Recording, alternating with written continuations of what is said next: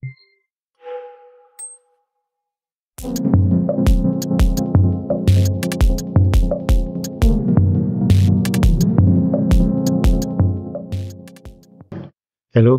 my name is Juan Manuel Bolivar. I am professor from the Complutense University of Madrid.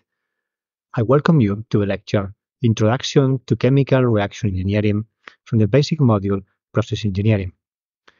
In this lecture, we are going to learn about the concept of chemical reaction engineering and why it is important for the design of the biocatalytic reactions.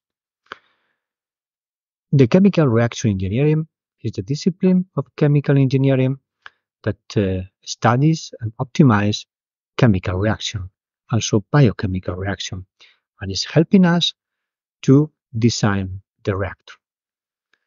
The strategy of this methodology is to identify the phenomena that are taking place into the reactor, to quantify those phenomena, and then to assist to optimize the biochemical transformation.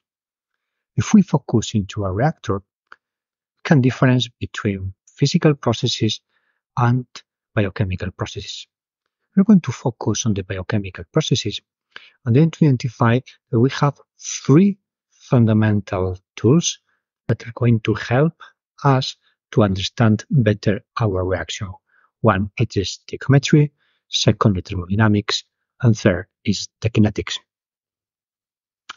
The stoichiometry is a fundamental tool of the chemical reaction engineering, and it is based on the conservation of the mass. We use atomic balance, and it's helping us to identify which are the key components of the reaction, how many independent biochemical reactions we have into the system, and to know the relative change between the components in the system. So with the stoichiometry, we can, at the end, to write the chemical equation in the chemical reaction that is explaining what is taking place in our reactor. Could be a simple case, like a simple reaction, A plus B to produce C. It could be a more complex case, like a cascade, like different reaction in series and reaction in parallel are taking place. The second fundamental tool of the chemical reaction engineering is the thermodynamics. The thermodynamics is giving us the possibility to identify certain restrictions in our biocatalytic system. First, we can know if the reaction is even possible or not, so it is spontaneous. We can identify if the reaction is reversible or irreversible, and in the case that it's reversible, we can quantify the equilibrium and then to quantify which is the maximum conversion we might get in our system. Also, we could calculate the heat of reactions and then to identify the potential needs of a temperature control. We can also anticipate and calculate the solubility of substrates and products, but it's very important to define our reaction medium.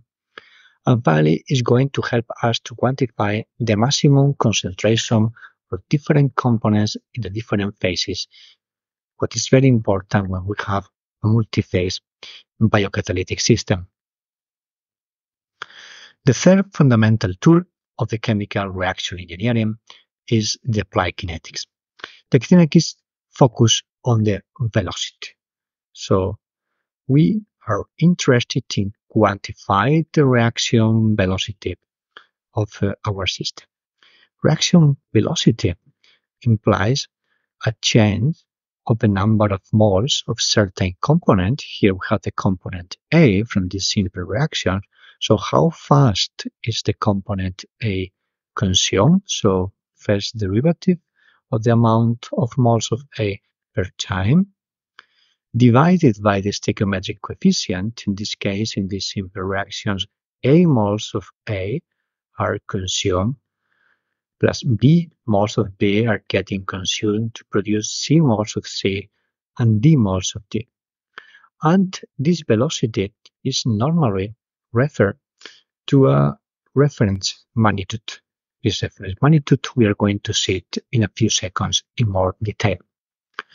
If we know the stoichiometric coefficient of our reactions, we can refer the relative modification of the moles of every component to another component by using the stoichiometric coefficient. Regarding the unit of reference that we use in our reaction, normally we have actually referred to the reaction volume. This is the most common expressions of velocity. So the velocity is a unit of moles divided by time and divided by volume.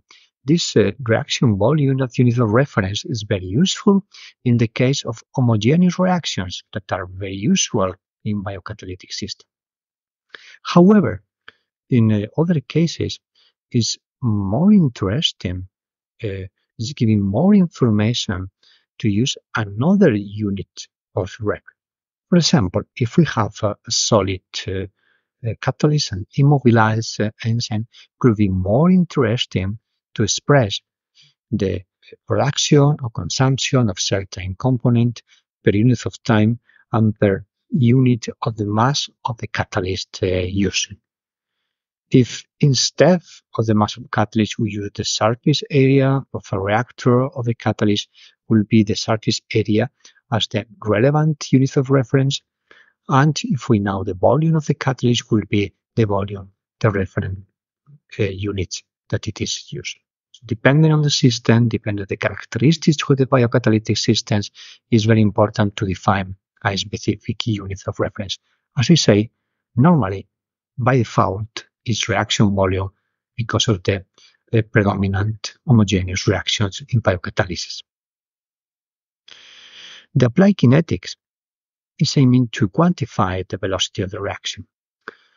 And the first step is actually identify which are the factors that are affecting that velocity. And this depends on the kind of reaction that we have.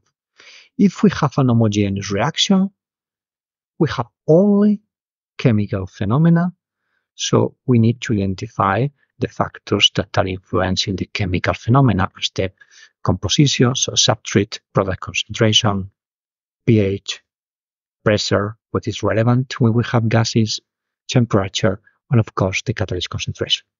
But if we have an heterogeneous reaction, so where two or more than two phases are in contact, we have not just a chemical phenomenon involved, we have also a dynamic physical process involved, mass transfer process. So we don't need only to identify the factors affecting the biochemical reaction, but also affecting these physical processes. So we need to know the phase equilibrium, mass transfer coefficient, and gradients of the substrate on the product to understand this picture. At the end, the final goal of the applied kinetics is to provide a kinetic model. The kinetic model is just an equations or the equations that does describing from mathematical point of view the reaction velocity and the influence of all the variables relevant to the system. Normally, of course, in biocatalysis, we have the concentrations, we have temperature, we have pressure. If we have a gas, we have a pH. To reach this equation, we have to consider the features of our system, type of reaction, number of reactions, key components, influence of the concentrations, influence of temperature, and influence of the catalyst. To be able to build this kinetic model, this equation describing the reaction velocity, we have like different possibilities.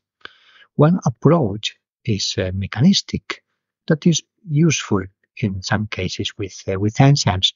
It is if we know the elementary steps of the enzymatic mechanisms, we can then build equations and use this equation to try to explain the reaction velocity.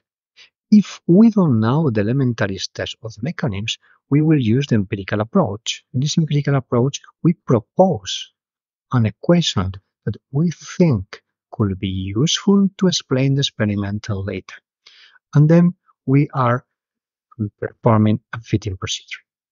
This fitting procedure is going to require to understand two different concepts. One is the mathematical expression of the equation, independent if the origin is mechanistic or empirical, and the type of experimental data that we have. Regarding the mathematical expression, we can have a very simple potential kinetic, where the reaction velocity is the result of multiply a kinetic constant by the substrate concentrations to define power. Normally, this exponent here is going to be 1 or 0. This is a simple kinetic useful in some cases with enzymes. However, more oftenly, the kinetics that is going to be useful with enzymes is the hyperbolic term. This is the geometry of the equation we have here. And now we have a numerator with a kinetic constant that is multiplying to the substrate concentration. Normally the exponent is 1. And we have a denominator where we have a constant that is assuming to the substrate concentration, normally to an exponent of 1.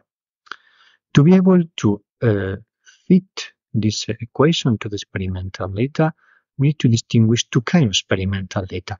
We can have directly the enzyme activity, the reaction velocity, versus the substrate concentration. So we have a direct fitting of the data provided by the equation to the experimental data. Or we can have what is also very useful in biocatalysis data of concentrations of substrate and product over time. Here, what we have will be the representation of how the substrate is consumed over time.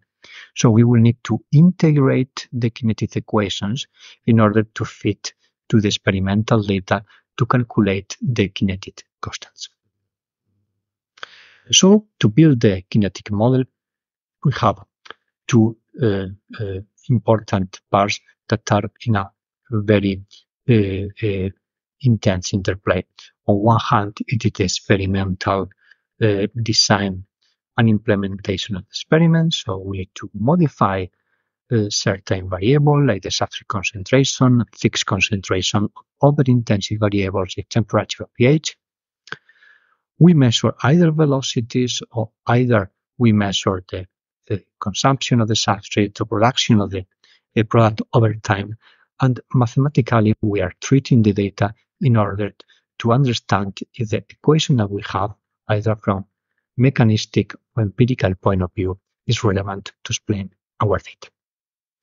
With this, we finish this introduction to the chemical reaction engineering, which is the basis for a further understanding of the enzyme kinetics. Thank you.